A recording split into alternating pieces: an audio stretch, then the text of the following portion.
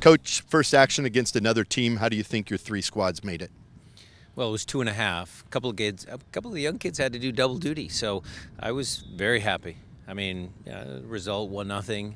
We created a couple chances, but the kid hit a really tremendous free kick, so you can't really do much about that. But very happy with the effort of the kids, and the senior players got the fitness that we wanted, so it was a good day. That's where I was headed, was senior players, Gustav and Shane O'Neill, Joven, etc. They got their fitness and they build from there. Yeah, so we had the GPS on them, kind of threatened them a little bit. If they didn't do enough work during a game, we read the GPS, and then they had to go run with the fitness staff. So they were good. They all applied themselves in the game, and they love running in the game better than running on their own. So good day again. Can you highlight a couple of the young guys? I watched Joss Atencio. I thought he stood out and looked like he belonged, but are there some young guys that popped out to you? Well, all of them. I thought Danny Robles played well, Atencio, Chris Haggard in the middle of the field.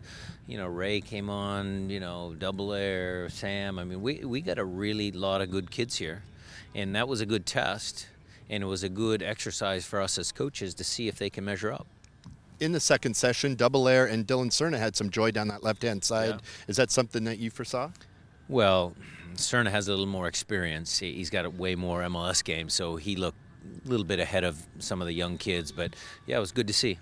Diego Forlan is the head coach of this squad. You had words with him before and after. Your thoughts on pretty much a legend on the other side of the coaching box. What I absolutely loved, nice guy, everything, nice guy. I wish him much success.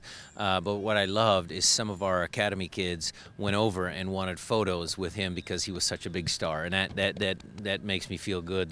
They're students of the game. They know who he is, and they wanted his photo. Yeah, they understand who is in that technical box. And then moving forward, you get to play a different team besides yourselves. I mean, that's got to be good too. Instead of scrimmage, you're the same guys over and over. You get to play another opponent. Your thoughts on that? Yeah, it's always, these preseason trips get long. You're training against each other every day, so getting a fresh set of eyes, fresh legs, all that sort of stuff, it's good for our guys. And next week, where do you go from here? We will be up at LMU for our last final closed door session game, and then off to Seattle on Wednesday. And I meant to say not where you're going date-wise, but where you're doing fitness-wise. How do you think these guys are going as we progress towards Champions League? Well, they're good. They're on schedule. They're on track.